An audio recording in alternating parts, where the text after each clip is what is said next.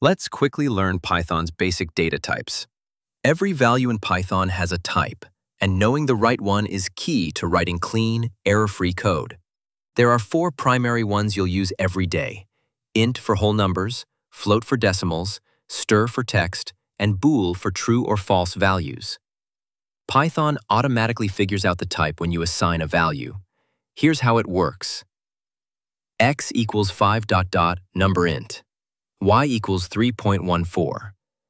Number float name equals Ali. Number stir is access equals true. Number bool number 4. Be careful. If you put a number in quotes like 5, it becomes a string, not an int. And remember, Booleans always start with a capital T or F, true or false. Also, never use quotes for true, false, or Python will treat them as strings. Tip: use type to check the data type of any variable. Print.type axdax number ax. Output ...